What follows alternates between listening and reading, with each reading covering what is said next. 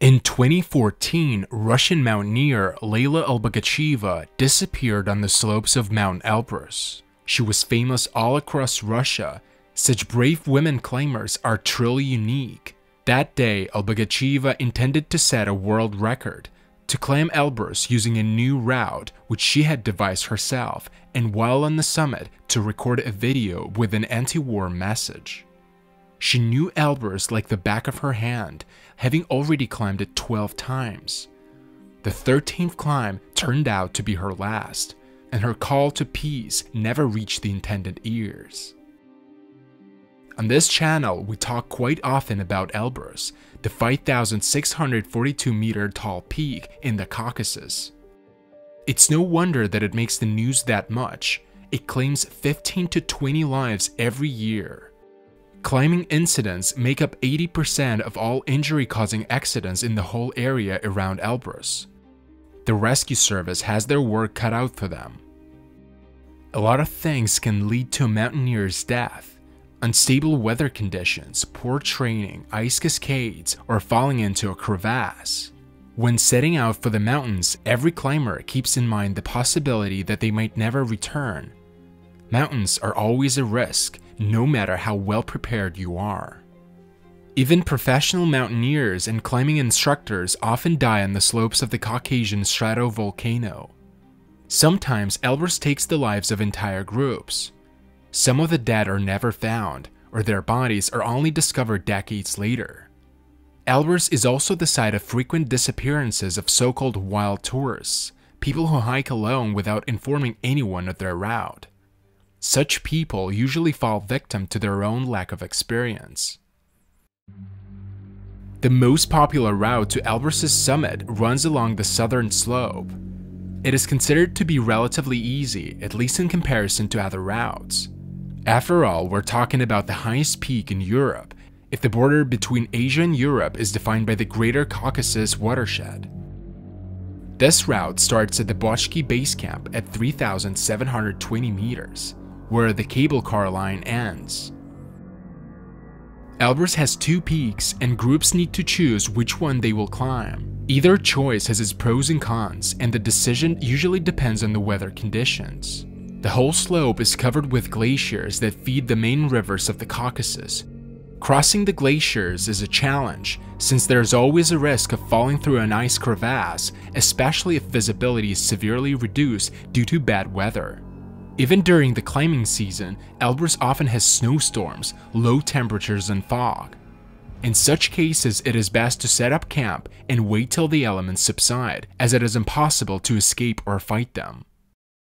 Leyla Albogachieva, the protagonist of today's story, was born in 1968 in Ingushetia, currently a region in the south of Russia. At the time, it was part of the Chechen-Ingush Autonomous Soviet Socialist Republic. To this day, the majority of the region's inhabitants are ethnically Ingush.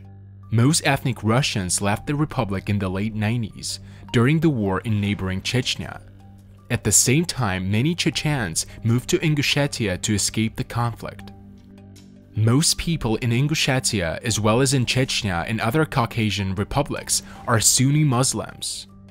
Leyla was also a Muslim, and she genuinely loved her religion, claiming it helped her to achieve success. Indeed, she had a lot to be proud of. Many male climbers could envy her mountaineering accomplishments. Leyla was born in the small village of Aliyur, not far from Magas, the capital of Ingushetia. She grew up in a large family where she was the 8th and youngest child. From an early age, she was very sporty.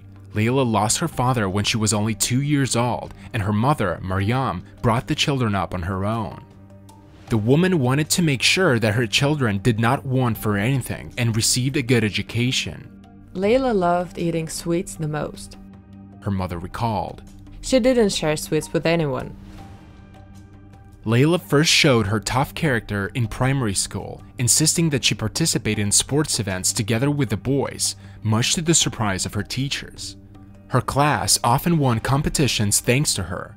At school, Leyla was almost a straight-A student, only getting a B in algebra, geometry, and physics.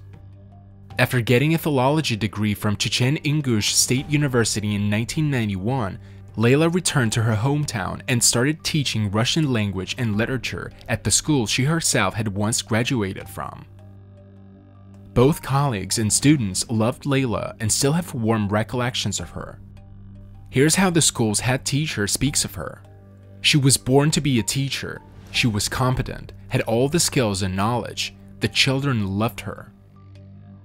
I have never been in the habit of raising my voice at the students. I never registered their Fs, but if they got an F, they would have to come to me after class to recite the topic. Albogachieva herself recalled. Before the age of 30, Albogachieva had only ever dreamed of the peaks of Ingushetia, until one day during a school trip to the Elbrus mountains when Leyla decided to make her dream come true. After all, the mountains had beckoned her since early childhood. I first went to the mountains in 1998. I joined a Karachaya expedition that was taking horses up Elbrus. I met some wonderful people there. They were mountaineers who had the title of Master of Sports. One of them became my coach and urged me to develop mountaineering in Ingushetia, so that's what I'm doing. When I was little, I used to look at the peaks and think, will I never get there? Will I just have to look at them? I was 4 years old and I didn't even know what mountaineering was, but I already had the desire for it. Some describe mountaineering as a drug that you get hooked on the first time and can never give up. This is what happened to Leyla. After her first trip, she fell in love with the mountains and wanted to go there time and again. She began to study with an instructor and slowly built up her mountaineering experience, all the while looking for funding for her next adventures. Mountaineering is quite expensive. The climbers need equipment, plane and train tickets to the foot of the mountains, food and accommodation. It was not easy for a rural teacher to save up this kind of money. In 2010, after a short break, Leyla returned to the mountains and made 3 difficult ascents of Elbrus. Then, she turned her attention to higher peaks. In 2012, she had a major breakthrough. Thanks to her persistence and strenuous training, Leyla was able to join the Ingushetia on Top project, timed to coincide with the 20th anniversary of the Republic. Participants had to climb Aconcagua in South America, Kilimanjaro in Africa, and then go on to Everest. Leyla was the only woman in the group who conquered all 3 peaks.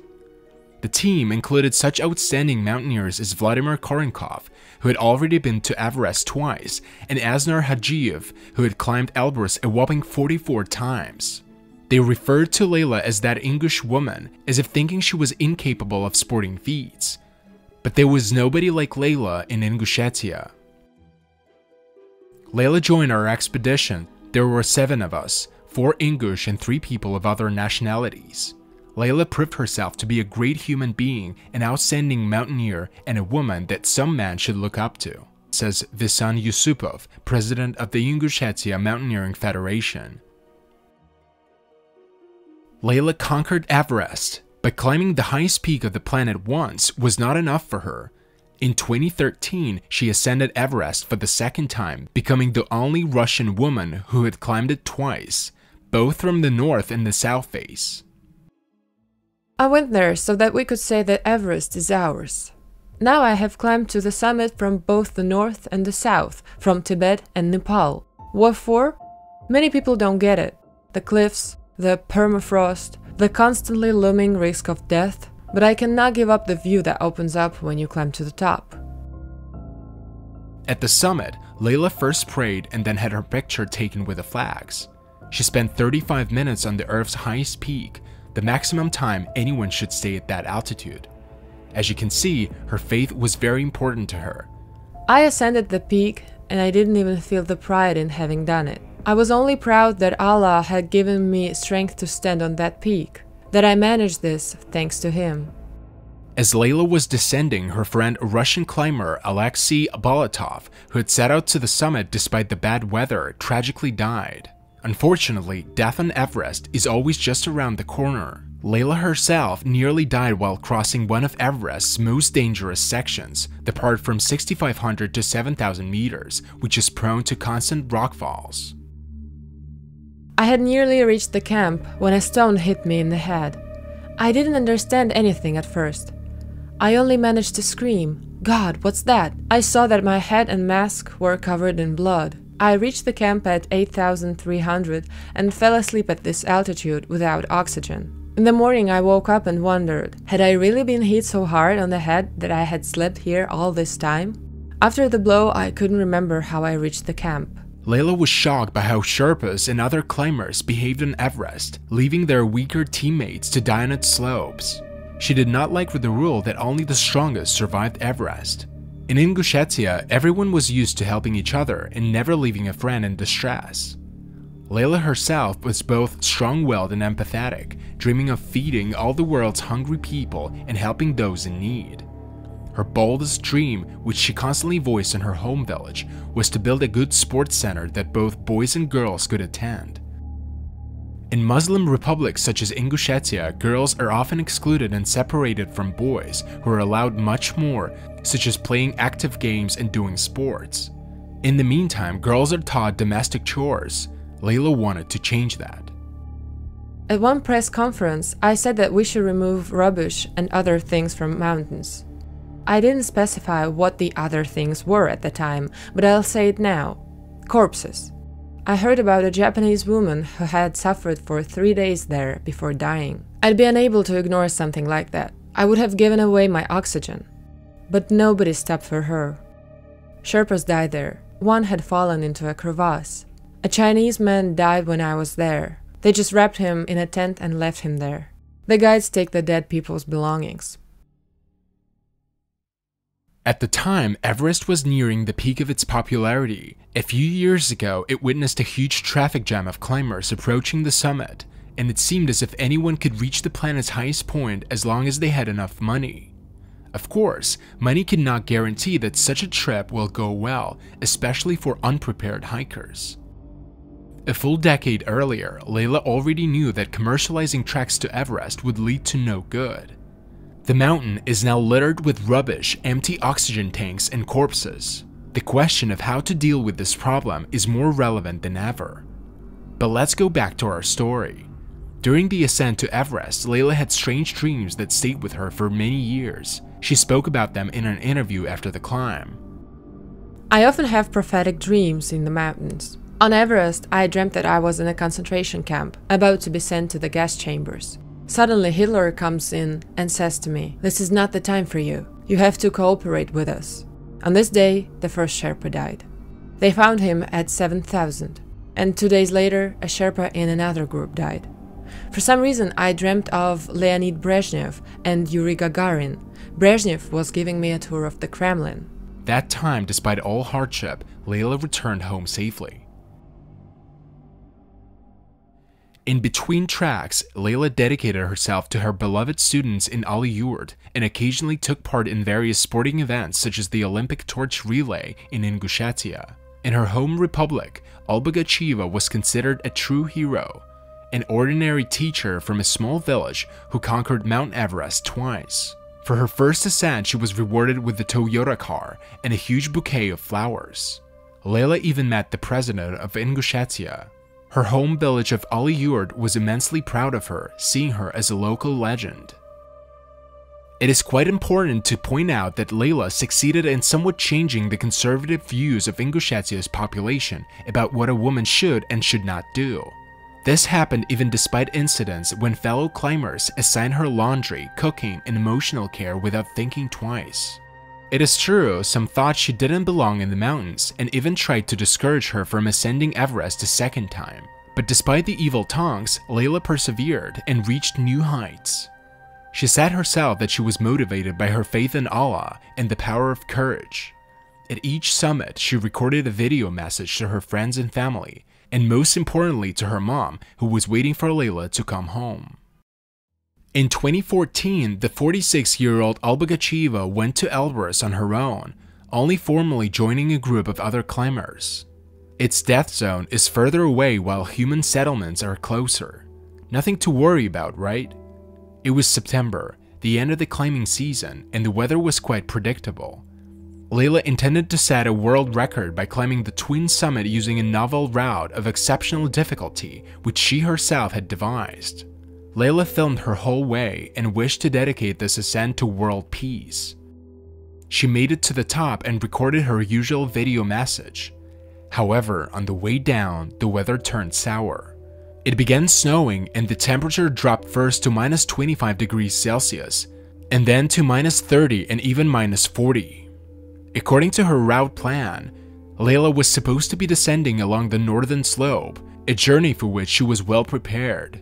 But on September 17th, all communication with her was cut off.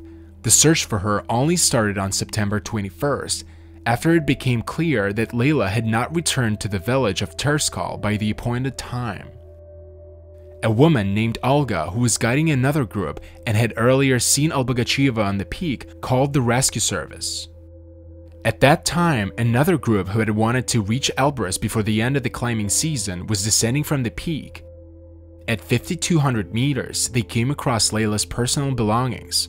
Her warm overalls, camera, and backpack were found lying on the rocks on the opposite, more difficult slope, further away from the route she had planned. It seems that Leyla most likely lost her way during the descent and reached an area with a lot of crevasses, chasms, and cracks. Crossing the eastern slope requires a rope team and special ice equipment. Leyla was alone and had only her poles. 124 people and 28 vehicles were involved in the search for Leyla. However, because of the poor weather, the search parties had to move slowly and couldn't check all the possible places where Leyla could have disappeared to. To make things even worse, it was snowing heavily, covering tracks and any other signs of human presence on the slope. The situation is unclear. We don't know who called the rescue service saying that the climber did not return from the ascent on time, and there is no information about her alleged whereabouts. The search was conducted at 52 to 5,400 meters above sea level, and now the work has been suspended due to deteriorating weather, a spokesperson for the Russian Emergencies Ministry said on September 24th. The bad weather made it impossible to use a helicopter. A private company attempted to survey the area, but had to constantly ground the helicopter because of weather-related dangers. Bagodin Ismailov, Leyla's cousin, never gave up hope that she would be found alive. She was always courageous and never lost her way in the mountains. She's very experienced. She has climbed Everest twice. I hope she will be rescued. However, since Leyla had been trekking on her own, it was hard to figure out her exact route.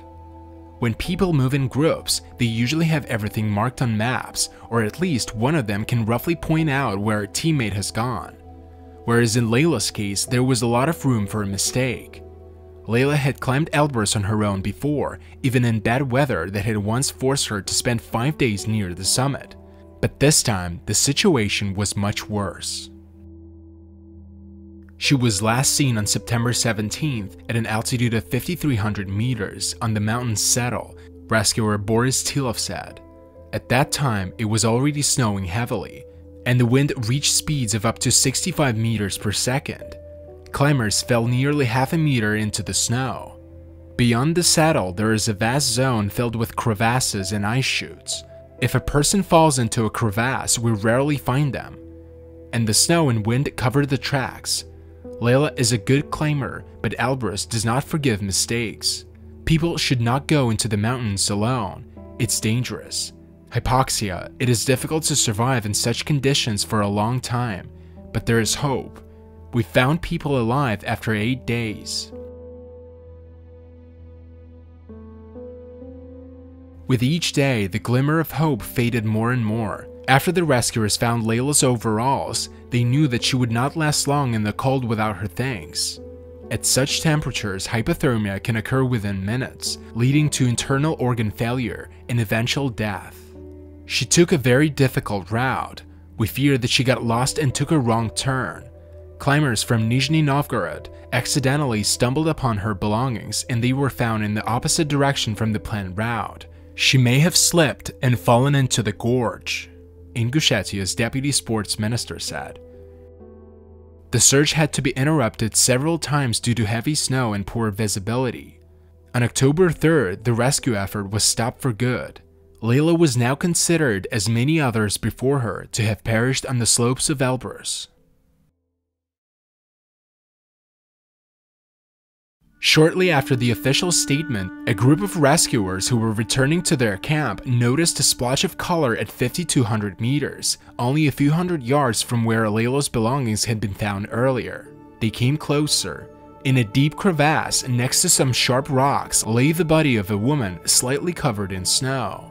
The previous evening, a strong wind had picked up and blown away the top layer of snow, finally revealing what was hidden underneath. It was Leyla. Apparently, she had slipped during the snowstorm and fallen into a crevasse. Her boots lost traction as she was trying to retrieve her sleeping bag, which had fallen down the slope. A sleeping bag is crucial for a mountaineer, so she tried her best to save such an important item to stay warm at night. At the bottom of the crevasse, death came quickly to her. Leyla died of injuries and hypothermia.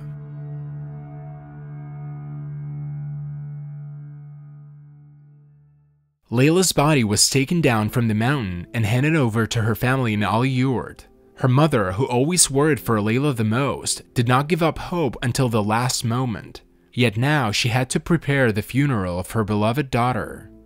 Mountaineers, friends, and family from all over Ingushetia came to say farewell. Leyla's amazing life, which was cut short so tragically, had touched the hearts of many. How could this have happened? How could such an experienced mountaineer lose her way and fall? Why did she decide to climb on her own? Did Leyla overestimate her strength and knowledge of Elbrus?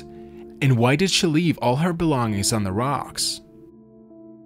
She wanted to set a world record by doing a so-called double cross, but heavy snowfall and strong winds prevented her from making her dream come true, says Yevgeny Kurtin, a guide who had climbed Elbrus with Leyla several times. My impression is that she decided to rest, perhaps relieve herself, so she took off her overalls. She most likely slept. It's a very steep and icy slope, and there's a nearly 200-meter long vertical wall right next to the crater. In Leyla's belongings, the rescuers found a note with a peace message that she recorded on the summit and her camera with footage of the ascent. They also found portraits of the heads of state that Leyla mentioned in her appeal. In 2014, war was raging in Syria, and Russia had occupied Crimea and invaded eastern Ukraine. Leyla felt it was her duty to speak up and call for peace. After all, in the 90s, she lived next to the Chechen Republic, which was suffering from an armed conflict, and she knew firsthand the horrors that it entailed. Her new climbing record was supposed to help spread her voice around the world. She hoped to be heard in mountaineering communities worldwide, on TV and on the radio. On behalf of all people of the planet Earth who long for peace, we call on the leaders of all countries and peoples, on all of those in power, not only on those whose portraits we take to the top of Mt Elbrus, to do their best to stop wars on our planet. Men, women, and children are dying in Ukraine. Thousands of children have been orphaned. It is impossible to stay indifferent. War events are happening in Syria, Israel, and Iran. It is time for universal peace. War must be outlawed. All issues should be resolved solely by negotiation. This is what civilians worldwide have been praying and striving for. Down with war. Long live peace. And although in this message we see a call for peace, we cannot help but notice the discrepancy between her words and the portrait she was carrying to the top. It seems that even after Russia's annexation of Crimea, she continued supporting President Vladimir Putin and spreading her supposedly anti-war message while holding his portrait. Even though in this sense, Leyla might have fallen prey to propaganda which used her achievements to justify the actions of the Russian government, I still wanted to share the story about this controversial figure in Russian mountaineering. Leyla knew how deadly Elbrus was and even once spoke about it in an interview. Statistically speaking, Elbrus is the deadliest peak with 47 deaths a year. Nowhere else have so many deaths been recorded, not even Everest. Leyla's death deeply affected her home region. Ingushetia had lost its first and only female mountaineer. Yunusbek Yevkurov, the president of Ingushetia, wrote of Leyla the following. She climbed Everest twice, conquered Elbrus 12 times, and the 13th ascent was fatal for her. We will remember Leyla as a bright, kind, and strong-willed person who sincerely loved Ingushetia. On October 5, 2014, the whole of Ingushetia mourned Leyla Albogachieva's death. She was buried in her home village of Aliyurt in a small rural cemetery. Later, a sports center was named after her, the very one she had once dreamed of. A small monument in memory of Leyla was erected on Elbrus. I never talk about conquering a mountain.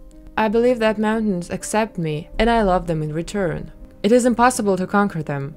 They have stood and will continue to stand. I talk to them when I arrive. I say, "Hello, my friend Everest. Elbrus sends its greetings," Leyla used to say. Leyla Albogachieva never married or had children, which is very rare for women from Ingushetia, but she lived a vivid and rich life filled with adventures, friends, and most importantly, mountains. She left an indelible mark on the lives of ordinary people in Ingushetia and all across Russia. If you enjoyed this video, press the like button and share it with your friends. Thank you for subscribing, and I promise to post videos more often. And as always, stay safe.